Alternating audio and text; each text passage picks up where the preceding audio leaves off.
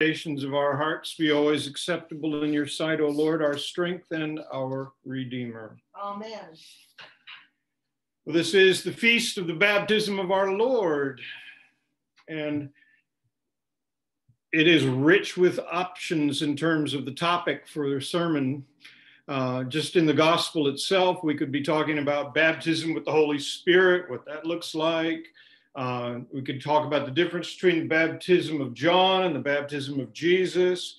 Why was it that Jesus needed to be baptized if the baptism of John was a baptism of repentance? We could talk about heaven being opened. Actually, the NIV is interesting on that. It says that the Father ripped open the heavens. Okay, what does that look like? What does that mean? And why is it necessary? We're going to be renewing our own baptismal covenant in this service today, so we could have talked about that. But as I was praying about all of this week, the current circumstances demanded another message, and I believe that the Lord has given us a message in verse 7, where John the Baptist says, "After me comes he who is mightier than I." Jesus is mighty. Jesus is the all-powerful one. The Greek word there for mighty or powerful is ischus, and it means to be able, to be capable, to be powerful. Now, what's interesting is power is a big concept in Koine Greek. There are actually 9 different words that are translated into English as power in the Greek New Testament. The ischus that we have today is closely related to a word that most of us are pretty familiar with, actually, which is dunamis. And dunamis is where we get the word dynamite in English. So the implication is that there is this explosive power at work here. Now, why is that important for us in the current circumstances? Well, there are many powers at work in the world around us right now. We don't really think of them in terms of power most of the time, but for example, there is this little virus called a coronavirus. You can't see it with the naked eye. As a matter of fact, you can't really see it with just a standard microscope. It takes an electron microscope to actually look at it. It is so tiny, and it's a virus. I checked to make sure this is true, but scientists say viruses are not actually living entities, that they're not really alive, but they multiply when they are in an organic host, like a human body. And so this tiny little thing is so powerful, we can't control it. We can't get rid of it. There's nothing we can do about this thing. It is so powerful, it has literally taken over the world. Okay, that's one power at work in the world around us. We saw evidence this week of political powers at work in the world and at odds with each other. And there are political strife. There is political strife all around the world right now. There are a lot of political powers at work.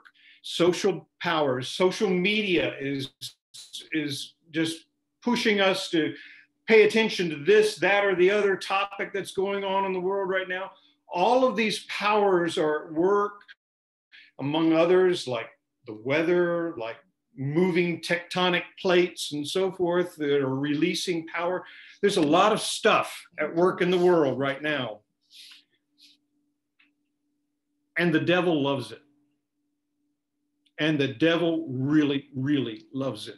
And what he wants us to do is to keep our focus on all of these things at work in the world and to take our eyes off of Jesus. This morning when I got up, when I woke up, I was lying there in bed thinking about the sermon. And I was thinking, why bother? Nobody listens to the sermon anyway. Nobody pays any attention to the Word of God. Why are you bothering to even preach a sermon today? That was my wake up this morning. And so I immediately got up and I did the most important thing I've done all day. I made a pot of coffee. And then I sat down with the scriptures and I did the office of vigils. And what's interesting is the psalm, one of these psalms appointed today for vigils was Psalm 25. When I got to verse 18, the Lord just kind of slapped me across the face and says, "Consider my affliction and my trouble and forgive all my sins." God is so powerful. God is all powerful.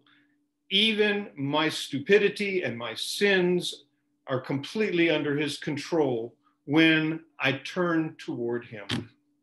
God brought me up a little bit short there. And it was kind of cool. It was a nice affirmation that I was actually hearing from the Lord, because I was thinking about that. And the song that Jack sang was from 1 John chapter 1, verse 9. If we confess our sins and turn away from them, he is faithful. He will forgive us. Jesus is the Pantocrator, the all-powerful one. He is greater, he is mightier than the coronavirus, than the political strife, than the social unrest. He is more powerful than even our sins, and he can bring us into right relationship with the Father. He is the all-powerful one. Jesus is the all-powerful one. The scriptures tell us that even the weakness of God is greater than the strongest power arrayed against us. Let me look at this from two different perspectives. One is from the personal perspective. In Luke chapter 21, verse 36, Jesus is talking about the end times, the apocalypse. And he says, "But stay alert at all times, praying that you will have strength to escape all these things." That word strength is ischus. Be alert, praying that you will have power, you will have strength to escape all these things that are going to take place and to stand before the Son of Man. Now that's relating to us individually, but then there's a corporate level to this too. In Matthew chapter 16, verse 18, when Peter has just confessed that Jesus is the Christ, the Son of the living God. And Jesus turns to Peter and says, "And I tell you, you are Peter, and on this rock I will build my church, and the gates of hell shall not prevail against it." My church, there is no power made. That word prevail is ischus. My church, there is no power anywhere that can prevail against the body of Christ when the body of Christ is truly in Christ Jesus our Lord. And Paul reminds us that the foolishness of God is wiser than men, and the weakness of God is ischus, is stronger than men.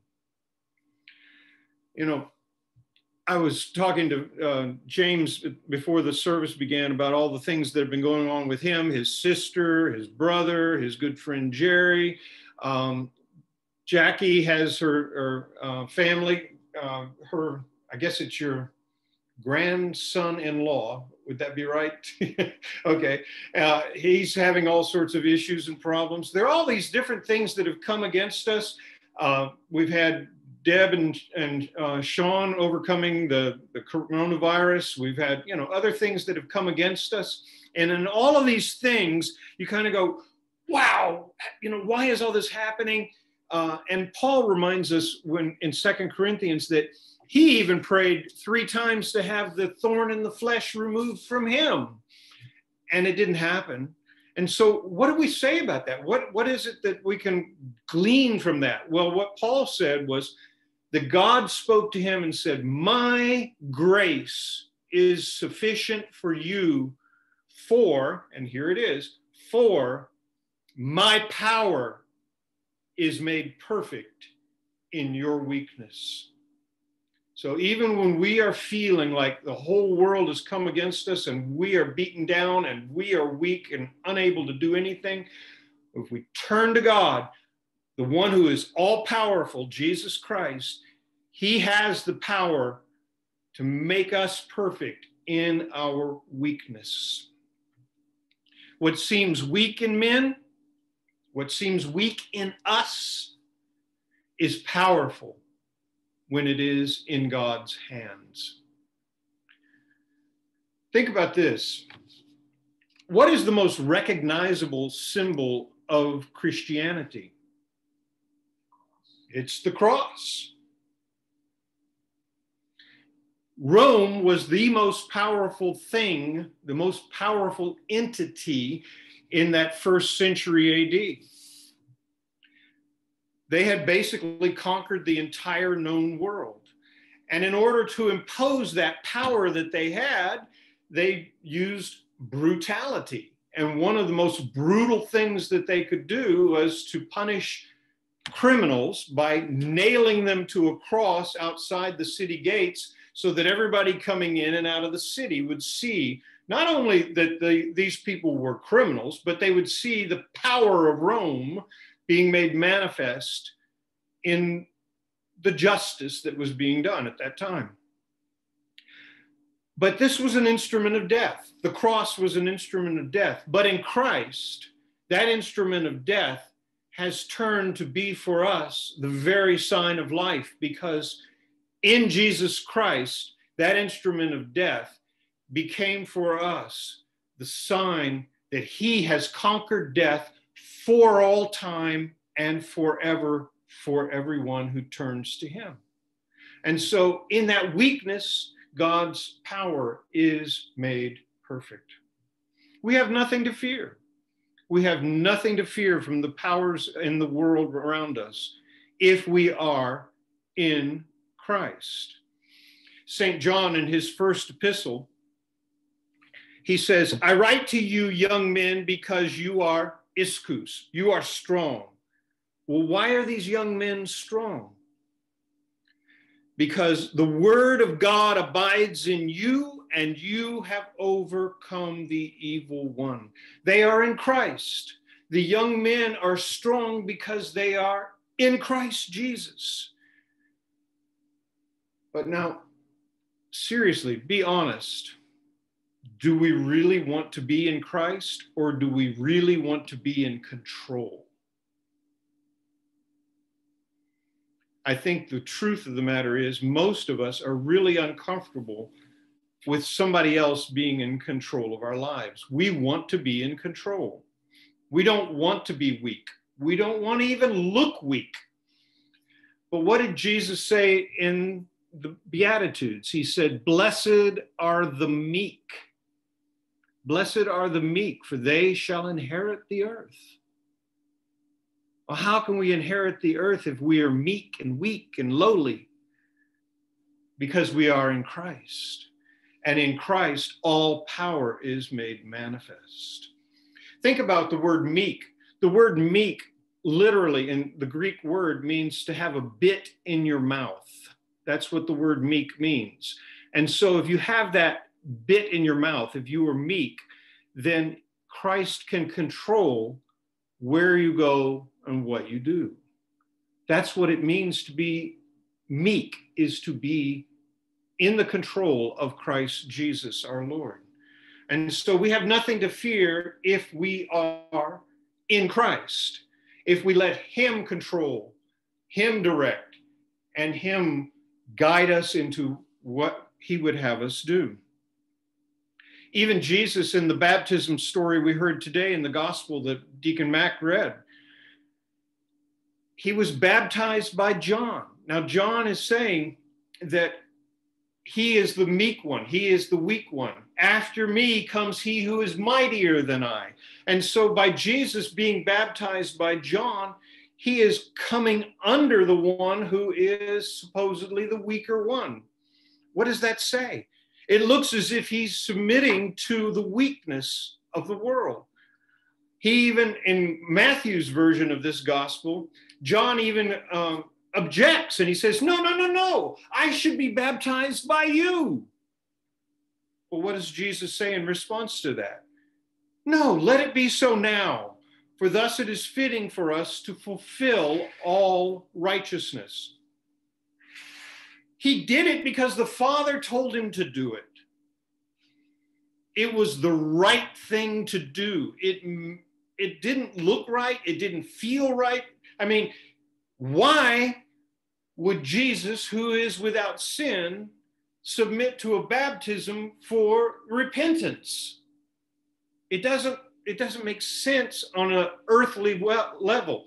But in God, and by being meek and following the Father, Jesus did exactly what was supposed to be done, and he was made manifest in that moment.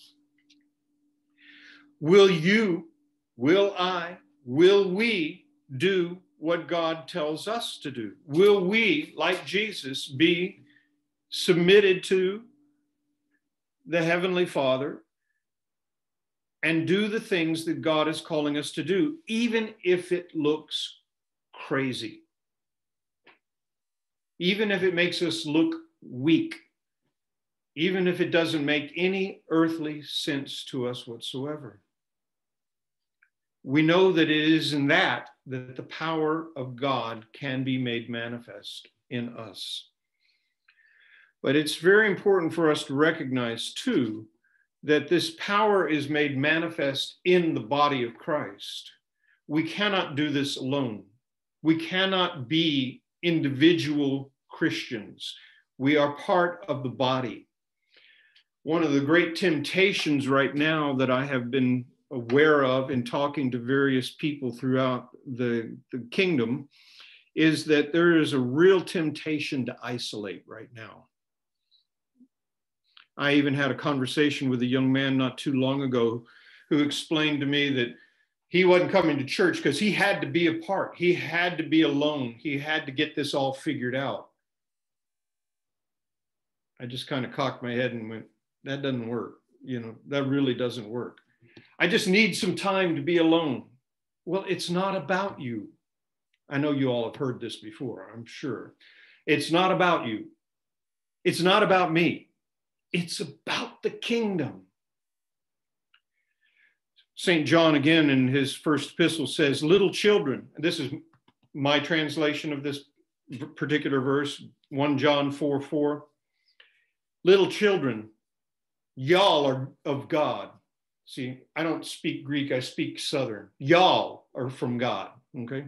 Little children, y'all are from God and have overcome the evil spirits at work in the world. For he who is in y'all is greater than he who is in the world. It's all in the plural. That's the point. It's not a word that is written for you as an individual. It's not that he who is in you as an individual is greater than he who is in the world. That is true if you are in Christ, but you've got to first be in y'all, in the body. For without being in the body, we are no longer connected. We are no longer in the flow of the Spirit. We are no longer in the blood flow, as it were, of the sacrament. And so you are not walking in the power of God when you isolate yourself from the body.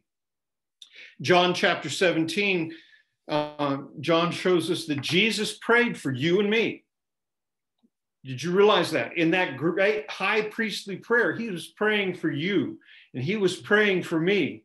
For in John chapter 17, verse 20, he says, I do not pray for these only, referring to his disciples. I do not pray for these disciples only, but also for those who believe in me through their word. That's you and me. I believe in Jesus Christ because there were faithful apostles who taught me about Jesus Christ through the word of God. I do not pray for these only, these disciples, but also for those who believe in me through their word. And what was the prayer? He prayed that they may all be one. And what will be the outcome if we truly are working in the power of God as one body? The world may believe that Jesus was sent from the Father. The world is dying to know the real power. We've seen all of the false powers. We have seen all of these evil powers at work. We have seen all of the counterfeit powers that are at work in the world. But the world is dying to see the real power of God being made manifest in his body. And the only way that can happen is if we all may be one in Christ Jesus our Lord. We really do have nothing to fear if we are in Christ. For he is the all-powerful one. He is more powerful than a coronavirus. He is more powerful than any political power that is at work in the world. He is more powerful than anything that could come against us, either individually or as a church, because Jesus himself said that the powers of this world will not prevail against his church. You know, it's really hard right now for everybody. I am personally having a very difficult time being priest of a virtual church.